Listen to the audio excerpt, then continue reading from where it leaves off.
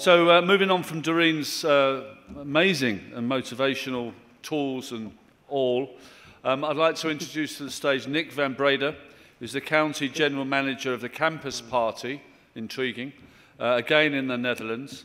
He's going to be talking somewhat speculatively about time and space travel in the era of digital twins. And whatever digital twins is, I'm sure he will explain it to you. Thank you, Nick van Breda.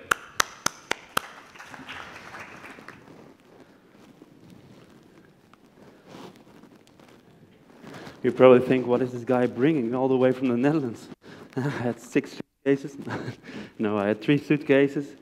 And yeah, it's a lot of things that I had to bring because I want to give you all an experience. And it's very hard to do that in a 2-dimensional screen. So I would definitely ask someone of you in the audience to try out a virtual reality experience today.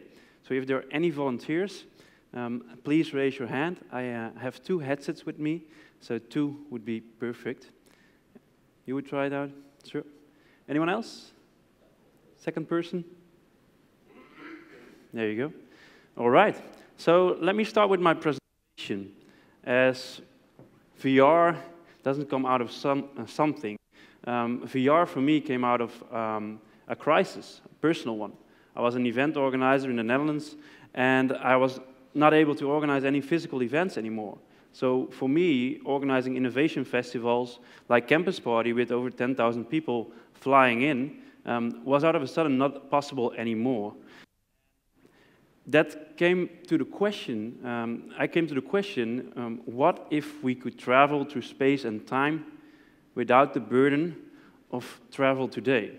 Because if we look at travel today, let's see if it goes forward. We look at travel today, we see that actually in March, when we had a lockdown globally, over 89% of all carbon emissions due to travel was gone.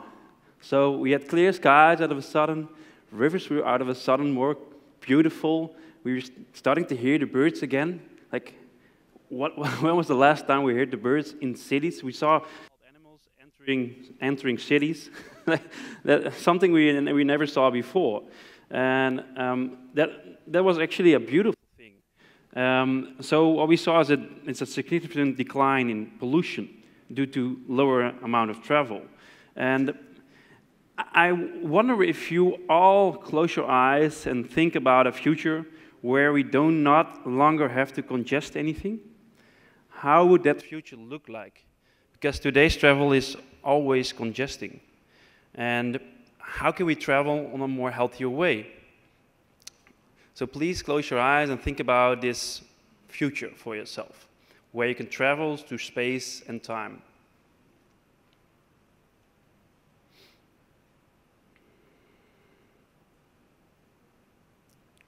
So open your eyes again. Must have been a beautiful dream, as we all have beautiful dreams, but pursuing those dreams is mostly a hard thing, right? So 50 years ago, real estate developers started drawing in 3D. And that drawing in 3D, just 10 to 15 years ago, this turned into actually digitizing all buildings, all assets that we have outside.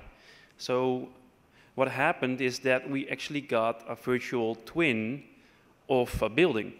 We have it also online, and then we build it in person. And this way of doing that is really impacting a lot already. For example, children are able to build in 3D, then project it in the real world with augmented reality, and then afterwards, the people that are creating the buildings are getting a 2D copy and have to understand how to build this thing. Well, we already have a 3D model of it. So it's a little bit odd. And nowadays we have a lot of data, we have a lot of sensors in every building, all over the world. There are smart sensors measuring our weather conditions, our CO2 footprint, lots of things we can measure. But the problem is that visualizing this is only for the happy few data scientists out there. We don't understand that data. So what if we could visualize text and numbers into pictures and videos, actually 3D simulations of what that really is? So something like this, that you can really have it in your hand, you can see an overview effect of the city you're living in. And that's the world that we are going towards. That's the world where every asset is digital twinned, but also all digital processes, all processes that we have in factories and in moving from A to B. And this is a 3D printed part of the Notre Dame.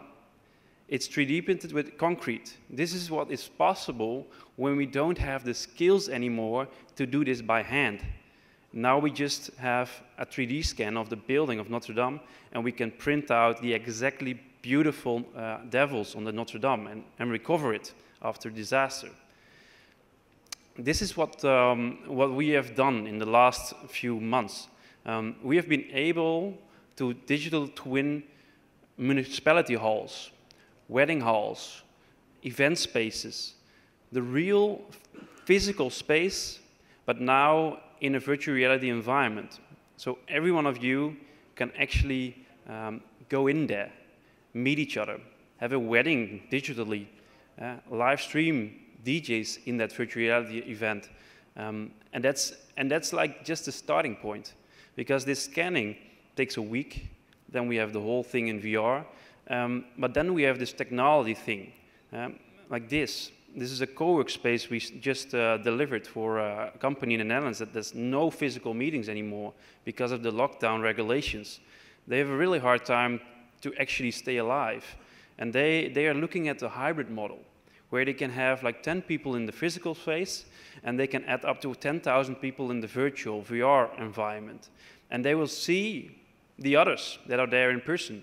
They will see them as well. And the others will see who is there in the virtual world. So you can actually still make a connection together, and you can still have that social experience that you really admire in an event like this. And this is next level, because when we add physics, nature laws, and we are creating educational grounds for water management that we are doing right now with the University of Advanced Applied Sciences, we can actually mimic and simulate our future. So we no longer have to need books from the past. We can real-time create books of the future. Simulation of where our future is going to, looking at all the data that we already have. We just have to visualize and bring it together, embed it into one thing. And this is now going to be developed in the upcoming 6 months for students to work in this environment, 50 students at the same time. Real-time changing of weather conditions, what will happen to the atmosphere? Will there be a flood in Bangkok, for example, or in the Netherlands? And how can we prevent that? So having a 3D model is actually not a strange idea. It's actually helping to save our humanity from nature disasters. And now we are getting at the point where it's getting really interesting, because this is me as a virtual twin. I was able to scan myself and turn me into an avatar. And I was able to wear a very simple suit with 40 sensors to have a representation of myself, my full self. I can give yoga classes to the world around me. They can stand in my body in the virtual reality world, and they can mimic my movements. So you can learn how to play cricket in a very fast time. You can learn how to do ballet. We can learn how to dance, even in our homes. So that's the way I started looking at these technologies and started developing them, because my business was done. My physical events were gone. So I had to come up with some creative solutions for that. And this is my first TED Talk, the first TED Talk ever given in virtual reality. And the great thing is that there's no privacy concerns, because everyone is an avatar. So filming the crowd is not a problem. But also the camera angles. We were able to put 100,000 different camera angles in there. So we can create the most beautiful environment for everyone's speech that we wish for. And then, yeah, you see that within a few years, we are all able to move around in this new virtual world where we are seeing, okay, We just built a dam, just built a delta. How is that actually working out? Yeah, here's an example of how we do that in the Netherlands, because we are 5 meters under water level in most parts of the Netherlands, and 1/3 is under sea level. We now have to think ahead. We really have to think ahead. So again, we are traveling for that what we miss or seek to explore. And the exploration part is very easily solved with virtual reality, because any context, there's so much digital twins already out there that we can already use Google Maps Street View with a simple app called Wonder, and we could travel back in time to our houses where we lived 20 years ago. We can just travel with a click, and we're there, we can walk around in that space. We can actually come up, like have the history relived in front of us. And that's how I see that we are now able to bring back history classes into a more interesting way, and we are able to actually give students the enablers to build a future, to simulate a future that they wish for. And that's, yeah, it's always to do with what kind of role do you want to have today. I want to be in construction, do I want to be in education, do I want to perform on a live event? And this was last year's Tomorrowland. Over 400,000 people go there every year. It's a great festival. And this was this year's event. It was virtually. And it was even more beautiful. And that's really how far the game industry now is. There were over 2 million people attending the virtual one. They even made more profits organizing the virtual edition than the physical edition. Over 40 million of profits in a digital first edition. So that's about next level performing and having the opportunity to have all your senses involved in an experience. And that's where I'm experimenting again. So I'm wearing these crazy glows where I can feel like I feel in the real world. I feel objects and the force of objects. So I can feel how heavy things are. And that's giving these senses that we have in the real world, giving that space in the virtual world. So we can definitely do some more things with that, like controlling a robotic arm, like this, just using your brain waves. We can control a robot arm, we can do a surgery from all over the world at the comfort of our homes.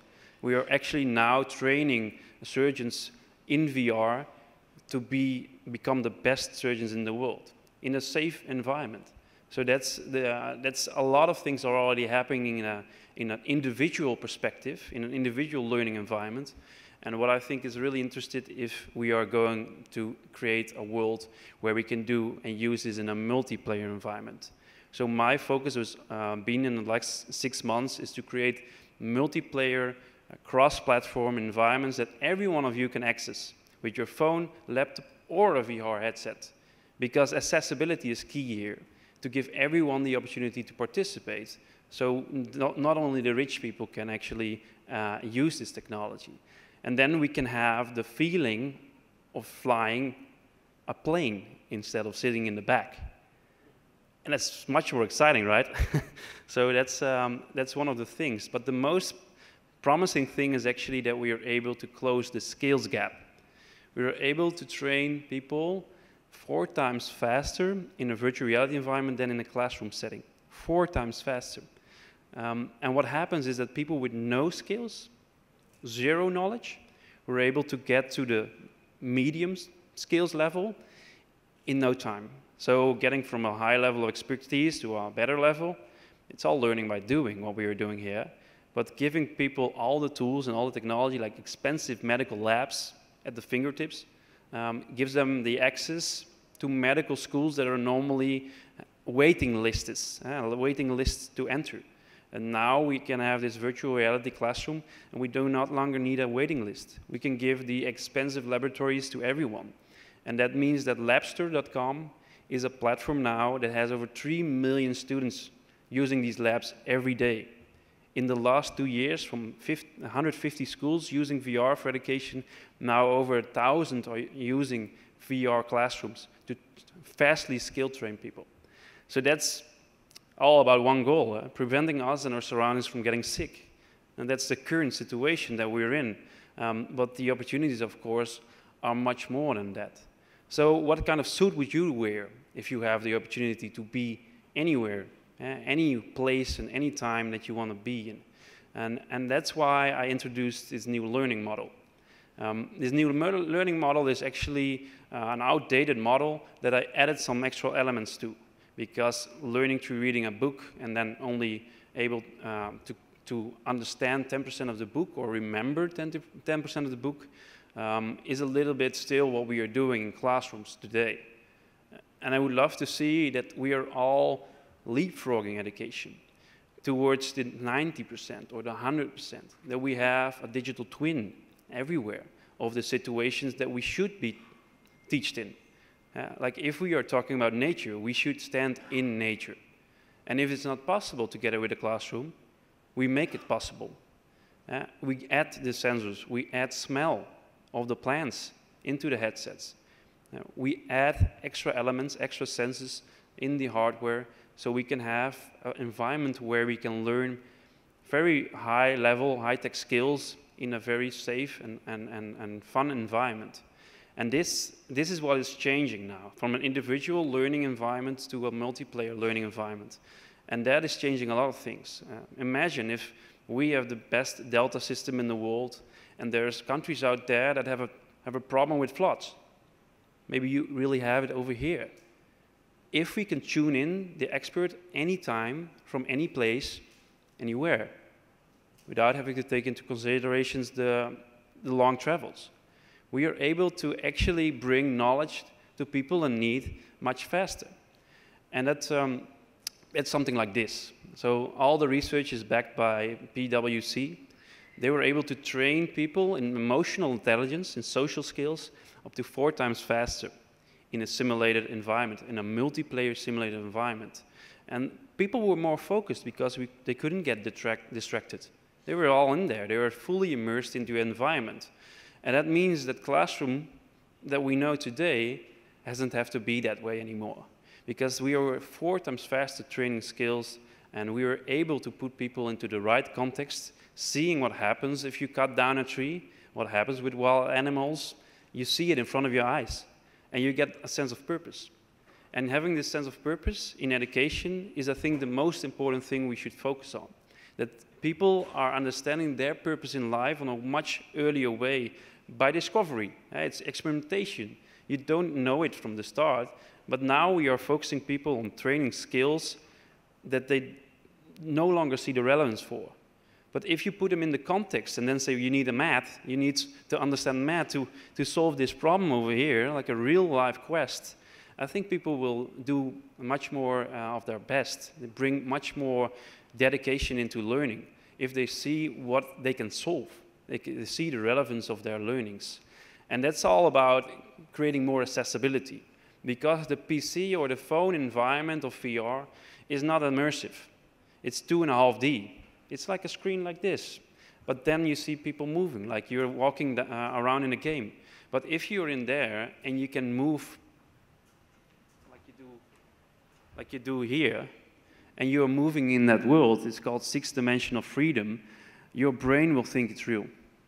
Even though young kids understand it's not real, if we use this for the age of 50 plus, we will see some funny things. They will just walk into a wall, no problem, because they really feel they are there.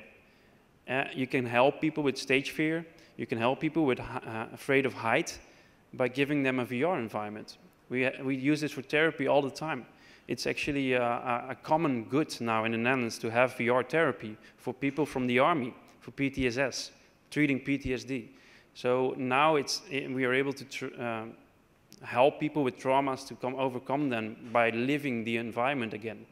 And for me, I lived together with refugees for 2 years. This is what I really needed 2 years ago. When I lived in a refugee camp with 400 people, I was not able to empathize. I was not compassionate enough. I was not understanding what they were feeling when they had to flee.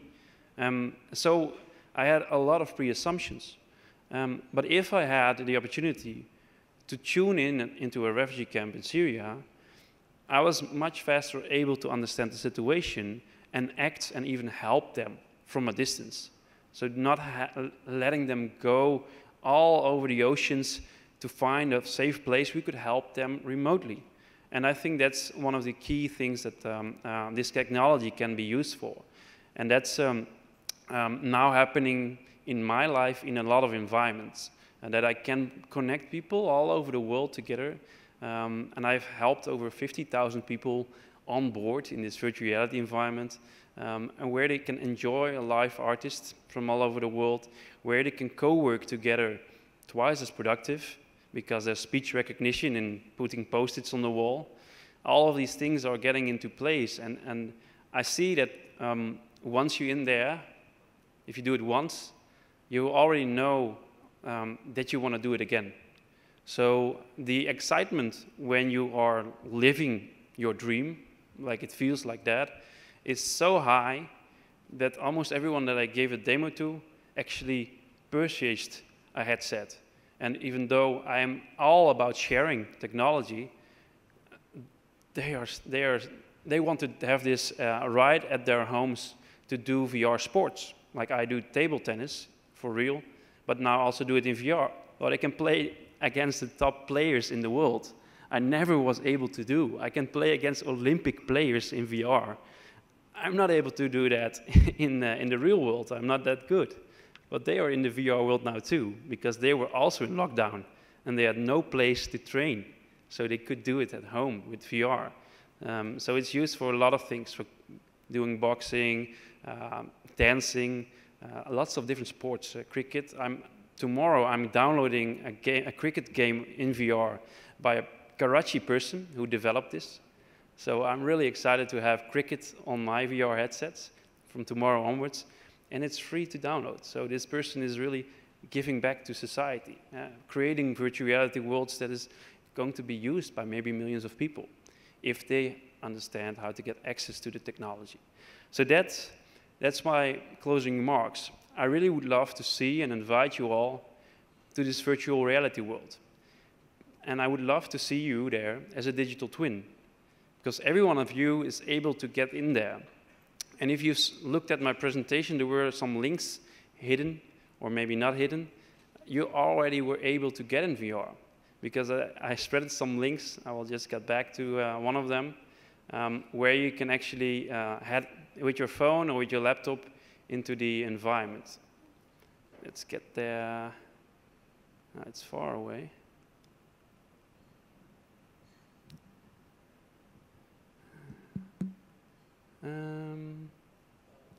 Have you seen the link?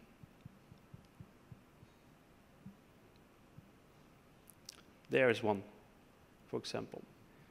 This is, let me check. Yeah. This is my TED Talk giving in VR. So if you want to check it out, it's going to be published globally in the TEDx in the coming days.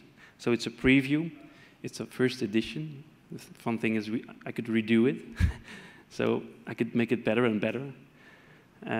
But also some other links in here.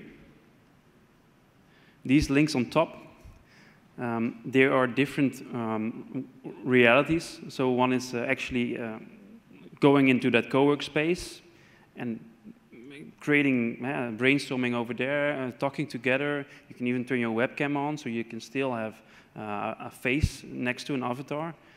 And this one, there's a link on top, and this is I've done a lot of research about VR.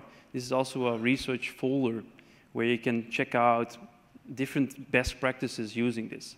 So with this, I want to end, and I would love to give the persons that just raised their hand a demo. I don't know if the time allows me, because I will do it backstage. I will do it backstage. But thank you all for listening, and if there's any questions, just hit me up on socials, and I would love to answer all of those questions and create VR environments for your situation, if that's something you want.